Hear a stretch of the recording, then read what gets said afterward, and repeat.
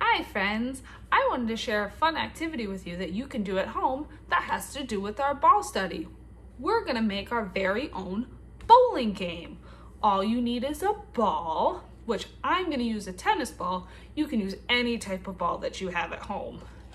And you also need some cups. I have some red Solo cups. If you don't have these at home, you can use any type of plastic cup or even water bottles if you want. Can we count how many cups that I'm going to use?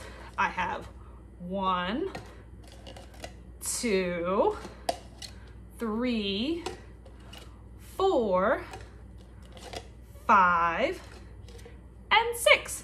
That's all you need. So first thing what you're gonna do is you're gonna take your cups and you're gonna set them up in a triangle.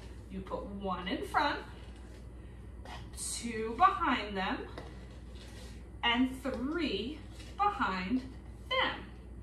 Then all you have to do next is take your ball. You're gonna back up a little bit as far as you can, and you're gonna take the ball and you're gonna roll it and see how many cups that you knocked over. Once you knock them over, you can always count them too. Let's see, I still have 1 standing. So I knocked over 1, 2, 3, 4, and 5. I knocked over 5 of my cups. And once you do it, even if you knock over all of them, you can set them back up again and do it all over again. Have fun with it. Bye, friends.